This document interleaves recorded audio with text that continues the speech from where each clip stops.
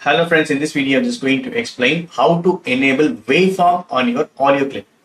For example, this is a video clip, comes with audio. So audio and video track is separated.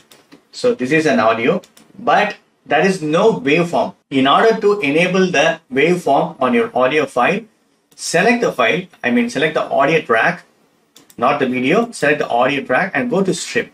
Right side on your Blender screen, it will be on the right side. So click on the strip. So here you can see this display waveform. Under sound, display waveform. You can increase the sound as well.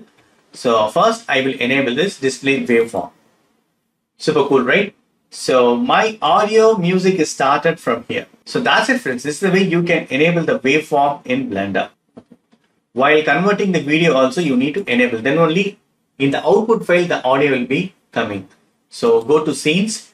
Under scenes, right, choose your file format. FFmpeg and go to encoding and come to audio. If you have chosen this audio code C as no audio, your final output will be coming without audio.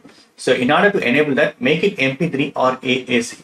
So your audio will be included in the video. So that's it friends. Hope this video is very much helpful. Thank you so much for watching. Please put your comments and feedbacks in my video forms. Thank you. Bye friends and take care.